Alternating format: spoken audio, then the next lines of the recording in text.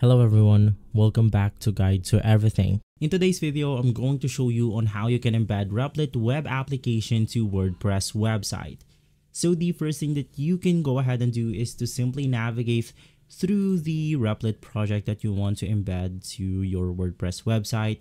And from here, you want to make sure that you already have deployed your Replit project, and then you want to get that specific URL.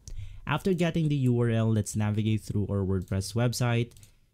Right click on it, or you then want to click on the three dots on the website itself, and then you want to click on the WP admin. This is going to be the WordPress admin.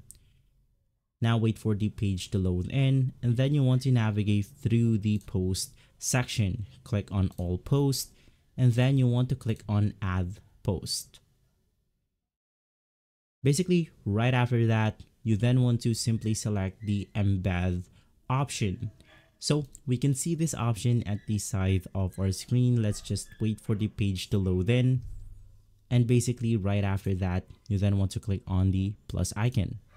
After clicking on plus, click on browse all, scroll down until you find the embed option. And from here, you then want to click on embed. Paste the URL and you should be good to go. Now, another way to do this is using the iframe code. So you can just look for the code option, write the iframe code, and then you want to paste your Replit URL. So those are the two ways in order for you to do this method. If this video has been helpful, leave a like, subscribe, and follow Guide to Everything for more videos like this. Thanks for watching.